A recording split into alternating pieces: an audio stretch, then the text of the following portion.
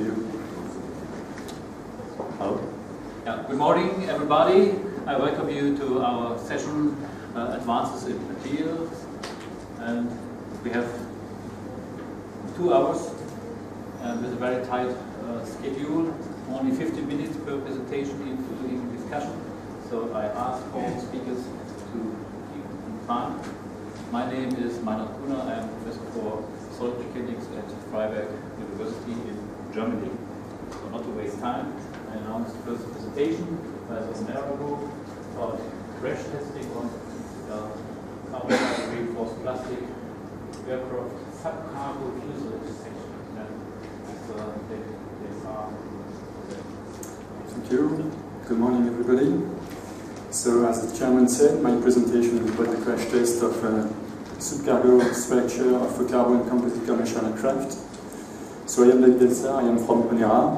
ONERA is a French aerospace research center, and I personally come from a department that works on the crash and impact resistance of aircraft.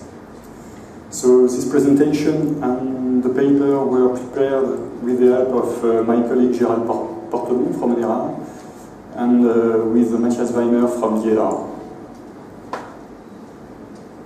So these works were performed within a technological platform which was coordinated by Airbus Germany.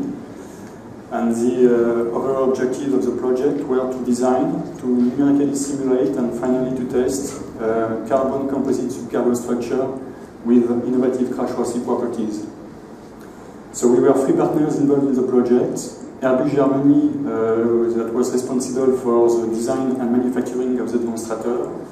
DLR, which is a German aerospace center, was in charge of the numerical analysis, and ONERA was responsible for the crash test.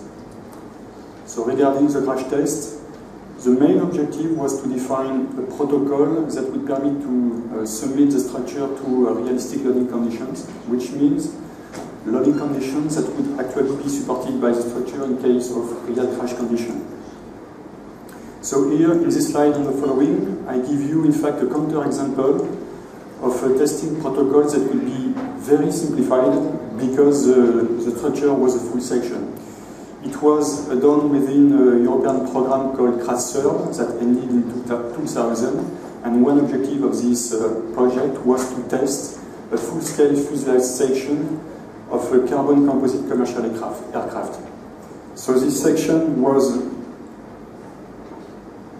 made of the passenger area, the cargo area, and the subcargo area in which the energy absorption components were implemented.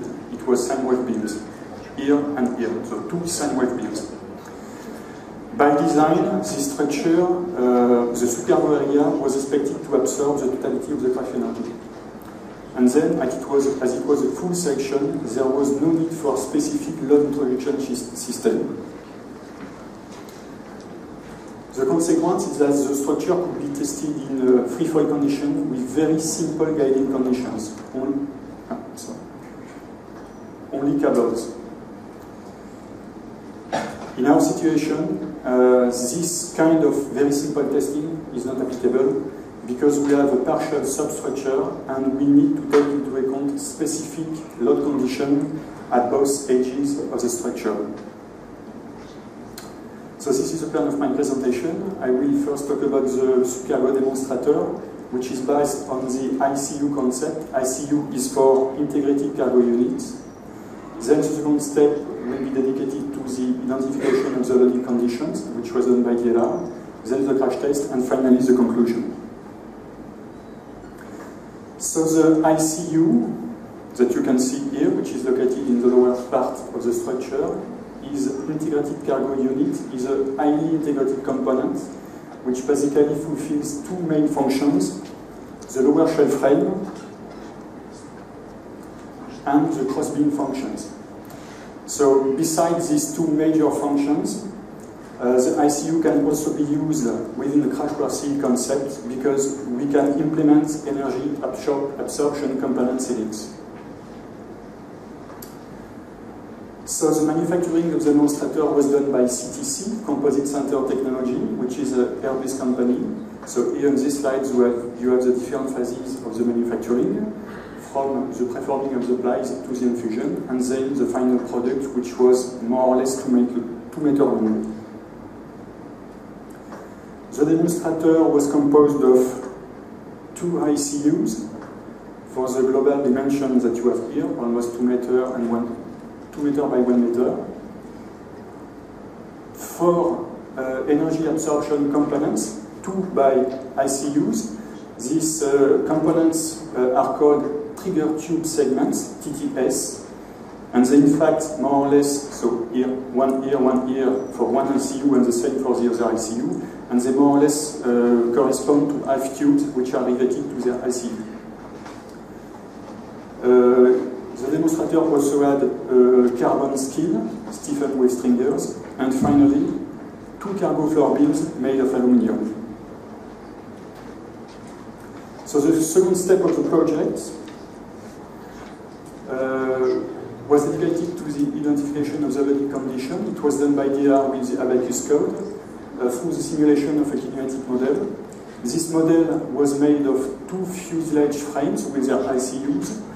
The material modeling was very simple, purely linear elastic. The modeling of the TTS components was also very simple. It made use of macro elements whose characteristics could be modified according to the scenario we wanted to investigate, and it was simulated in vertical drop at 22 feet per second.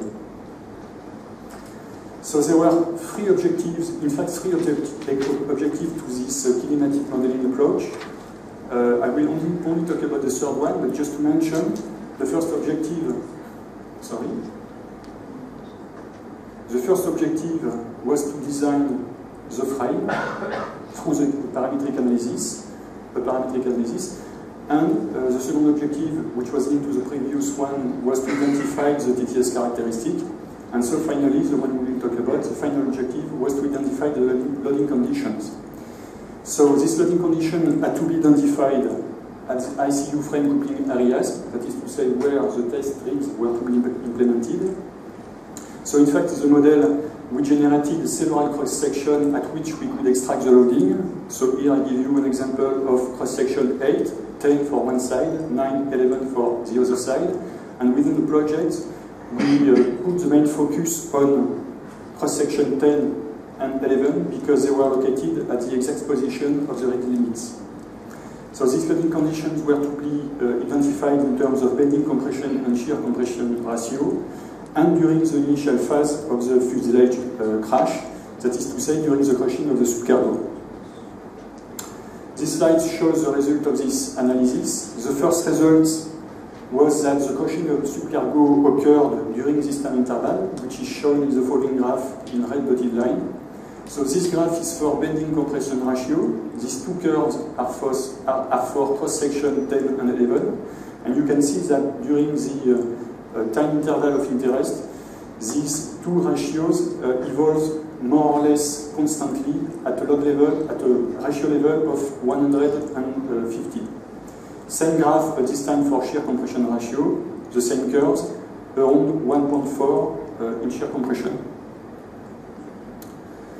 So, in terms of practical application, a way to generate this loading condition is to use articulated rigs, in which the distance between the load application axis and the frame midline controls the loading conditions. We had 2 options, either fixed axis or laterally movable axis, which would permit to take into account the flexibility of the structure. Within the project, we decided to select the fixed axis configuration and investigate the movable axis configuration in future projects. We gave priority to the bending compression ratio, and so we dimensioned the rigs with a distance of 150 between the load application axis and the frame midline in order to reach the targeted bending compression ratio of 150. So the third step was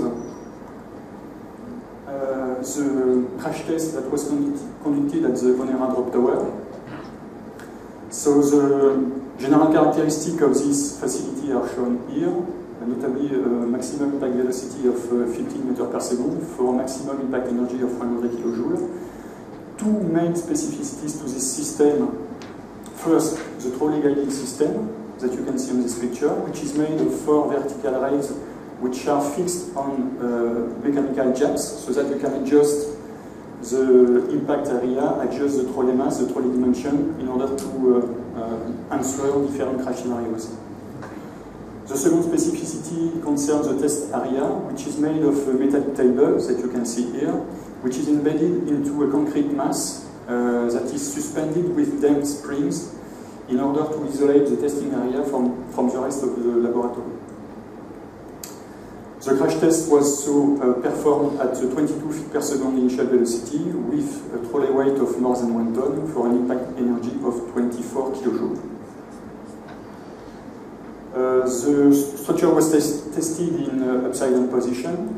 We also had to implement residual energy absorption systems, which was made of 4 metallic tubes that were around the demonstrator. So you can see 2 of them in front face and 2 in rear face. And the objective of this system was to decelerate the trolley once the specimen was crushed over a targeted height, which was here fixed to 130. And it also permitted to prevent the destruction of the demonstrator, and it allowed a post-test inspection.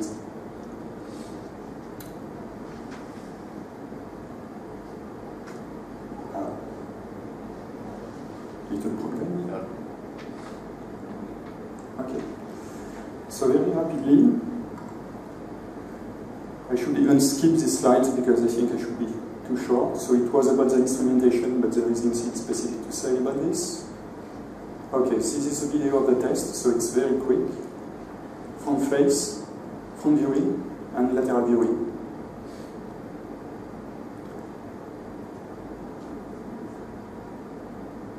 So then you will see the next slide. So it was in real speed, the previous video. Here in slow motion, it's 2 videos, front and rear videos from the high-speed cameras.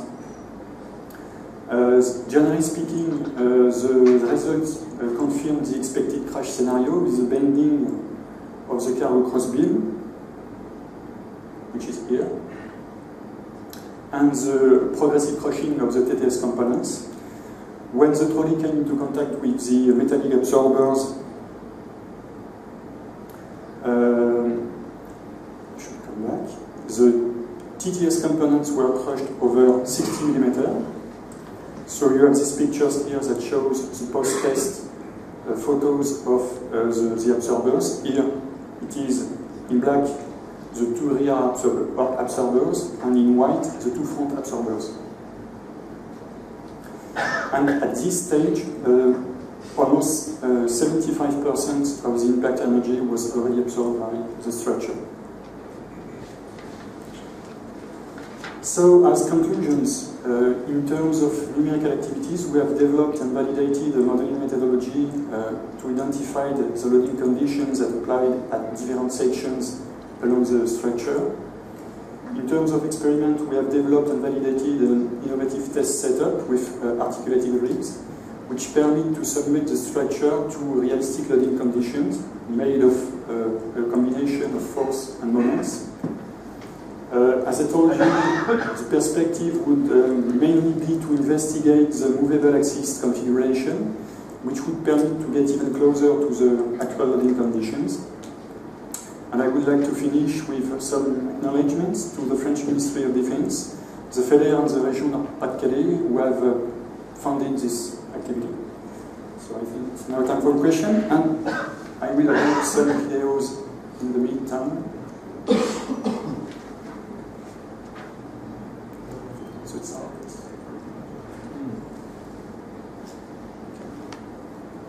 So thank you very much.